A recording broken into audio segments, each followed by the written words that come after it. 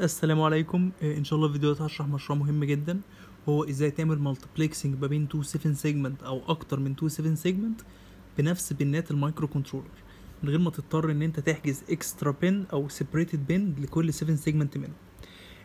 هنفترض مثال ان انا عايز اطبع الارقام من 0 ل 20 على 2 7 سيجمنت بديلي ثانيه، بمعنى ان في الاول خالص هبقى عايز اطبع الرقم 0 على 2 7 سيجمنت، فاروح طابع على 7 سيجمنت الرايت 0 وهطبع على 7 سيجمنت ليفت 0.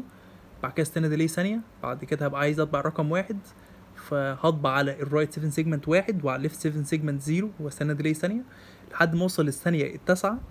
هبقى عايز اطبع الرقم 9 فهطبع 9 على ال 7 سيجمنت الرايت وهطبع 0 على ال 7 سيجمنت ليفت.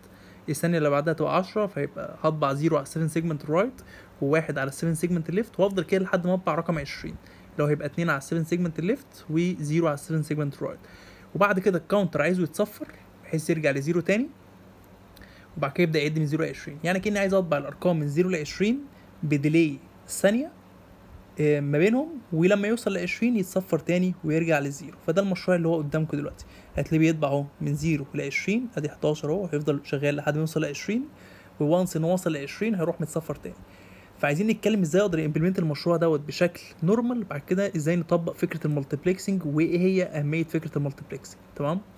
فاولا انا لو عايز اطبق الموضوع ده بشكل طبيعي فانا هروح هانترفيس مع ال7 سيجمنت الاولانيه عن طريق 7 بنات مايكرو كنترولر دي اي او، لان ال 7 سيجمنت الاولانيه مكونه من 7 سيجمنت فمحتاجه 7 بنات علشان اقدر انترفيس معاها وكنترول عليها، وهينترفيس مع ال 7 سيجمنت الثانيه برضو ب7 بنات مايكرو كنترولر، وهوصل الكومن بتاع الاولانيه بالجراوند علشان هي كومن كاسود، وهوصل الكومن بتاعت الثانيه بالجراوند علشان هي برضو كومن كاسود. فانا دلوقتي عملت انترفيسنج مع ال 2 7 سيجمنت ب 14 بنايه مايكرو كنترولر ب 14 دي اي او بن، وانا اصلا كل اللي حيلتي هم 32 بن. فطبعا الموضوع اهدر في البرنامج جدا. وتخيل معايا مثلا ان انت عايز تعمل مشروع ريل تايم كلوك، وعايز تعمل 2 7 سيجمنت للثواني و2 7 سيجمنت للدقايق و2 7 سيجمنت للساعات، فانت عايز تنترفيس مع 6 7 سيجمنت. فانت لو هتنترفيس مع كل واحده بسبع بنات فانت محتاج 42 بنايه اللي هي مش موجوده اصلا. فعلشان كده بنلجأ للكونسبت بتاع المالتيبلكسنج، ان انا اقدر انترفيس معاهم هما الاثنين بنفس بنات المايكرو كنترولر ويبقوا شغالين مع بعض. الكلام ده بقى بيتم ازاي؟ اولا ان انا هروح مثلا هنا في المثال واخد اهو بنات بورت A من اول بي اي 0 لحد بي اي 6 اللي هم السبع بنات دول، موصلهم بال7 سيجمنت الاولانيه، وهم نفس البنات موصلهم بال7 سيجمنت الثانيه، هم نفس البنات، بس هاخد الكومن بتاع الاولانيه مش هوصله بالجراوند، هاخد الكومن بتاع الاولانيه هوصله بالبي دي 0، وهاخد الكومن بتاع الثانيه اللي هي الليفت اروح موصلها بالبي دي 1. فالبي دي 0 هتبقى واصله ب 7 سيجمنت الرايت، والبي دي 1 هتبقى واصله بالكومن بتاع ال 7 سيجمنت الليفت. طب دلوقتي هبقى بعمل ايه؟ هقول لك كل اللي بيحصل مش انت في كل ثانيه، يعني مثلا نفترض في الثانيه رقم 11 او الثانيه رقم 12، في الثانيه رقم 12 انا عايز اطبع الرقم 2 على 7 سيجمنت الرايت واطبع الرقم 1 على 7 سيجمنت الليفت. فالطبيعي ان انا كنت بكنترول كل واحده منهم بشكل سيبريتد عن التاني. لكن دلوقتي هعمل ايه؟ هاجي في الثانيه ال 12 هبقى كل 10 مللي سكند بسويتش ما بينهم. يعني اول 10 مللي سكند هروح مطلع على البي دي 0 لوجيك لو ومطلع على البي دي 1 لوجيك هاي. فالبي دي 0 واصله بالكومن بتاع الرايت، فلما يخش في الكومن 0 وهي اصلا كومن كاسود فهتشتغل، لكن البي دي 1 هتوصل بالكومن بتاع الليفت. يعني دخلت لوجيك هاي على الكومن كاسود على الكومن بتاع الكومن كاسود فطبعا مش هتشتغل. ففي اول 10 مللي سكند من الثانيه رقم 12، اول 10 مللي سكند الرايت هي اللي هتشتغل، واروح طابع عليها الاثنين. بعد كده استنى 10 مللي سكند واعمل اوبريشن العكسيه، هروح اعمل انيبل للليفت واعمل ديسيبل للرايت عن طريق ان انا اطلع البي دي 0 بلوجيك هاي واطلع البي دي 1 بلوجيك لو. فبالتالي اعمل انيبل للليفت واعمل ديسيبل للرايت واروح باعت لها الواحد بحيث اطبع عليها واحد. بعد كده ال 10 مللي سكند اللي بعدها في الثانيه ال 12 اروح اعمل العكس. هتقولي طب ما انا عيني هتاخد بالها ان في 7 سيجمنت منهم بيحصل لها ديسيبل لمده 10 مللي سكند. ما اللي بيحصل ان انا في خلال الثانيه الواحده كل 10 مللي سكند عمال بانيبل واحده واطبع عليها الرقم اللي هي المفروض يتبع عليها على حسب دي الثانيه رقم كام. يعني لو ثانيه رقم 12 هبقى عايز في خلال الثانيه بطبع 7 سيجمنت رايت 2 و7 سيجمنت ليفت 1، فابقى كل اللي بعمله في خلال الثانيه رقم 12 او في خلال اي ثانيه ان انا بعمل انيبل لواحده وديسيبل للثانيه، اطبع الرقم اللي انا عايزه على اللي عملت لها انيبل. بعد كده بعد ما يخلص ال 10 مللي سكند اروح اعمل عكس، اعمل انيبل للثانيه وديسيبل للاولى، واستند ليها 10 مللي سكند، وافضل كده بسويتش ما بينهم كل 10 مللي سكند. فاكيد عيني هتلاحظ ان في واحده منهم بتطفي. اقول لك لا، ليه بقى؟ دي علشان معلومه مهمه جدا، ان عين الانسان ما بتلاحظش التغيرات اللي بتحصل بفريكونسي اعلى من 30 هرتز.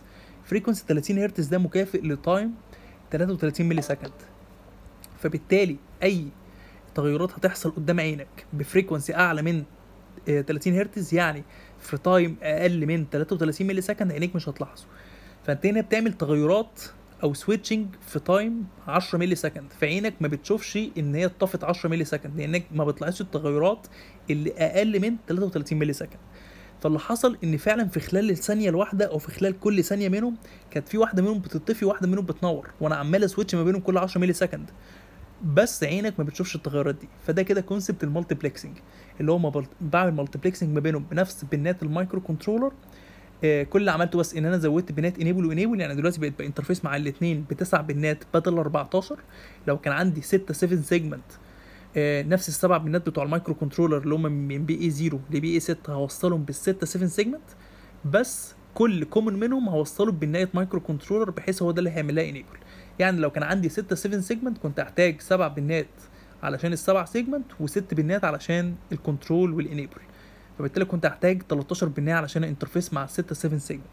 فده كده كونسبت المالتيبلكسنج. وطبعا كنت هفضل اسويتش ما بين مثلا ال 6 7 سيجمنت كل 5 مللي سكند، بحيث كل 5 مللي سكند ابقى بشغل واحده منهم، بحيث عيني ما تشوفش مثلا التغيرات، او حتى كل 10 مللي سكند. فدي كده فكره المالتيبلكسنج، ان يبقى الاثنين واصل لهم نفس بنات المايكرو كنترولر، بس بسويتش ما بينهم كل فتره معينه، بحيث عيني ما تلاحظش عمليه السويتشنج دي، وليكن مثلا كل 10 مللي سكند، بحيث عيني ما تلاحظش ان في واحده منهم اتطفت لمده 10 مللي سكند. وفي خلال الثانيه دي ابقى كل 10 مللي سكند بسويتش ما بينهم، وبطبع اللي المفروض يتبع في خلال الثانيه دي. فده كده فكره المشروع ببساطه. المشروع ده زي ما قلت لكم المفروض ان انا كنت بطبع ارقام من 0 ل 20 بديلي ثانيه. فانت لو لاحظت اهو هتلاقيني موصل بس بورت A، جاست بورت A، وموصل البنتين بتوع الكنترول. ادي هو بيعد اهو من 0 ل 20، هتلاقيه عمال يعد من 0 ل 20 بديلي 1 سكند، وعينك مش ملاحظه خالص ان في اي واحده منهم بتطفي او ان بيحصل اهتزازات او اي حاجه خالص. الموضوع ستيبل جدا، كانك بالظبط موصل سيبريتد بين كل واحده منهم. ودي كده ميزه المالتيبلكسنج، وده كده كونسبت مهم قوي. هيوصل ل 20 اهو ويرجع للزيرو تاني. وده فيديو مهم جدا، وشكرا.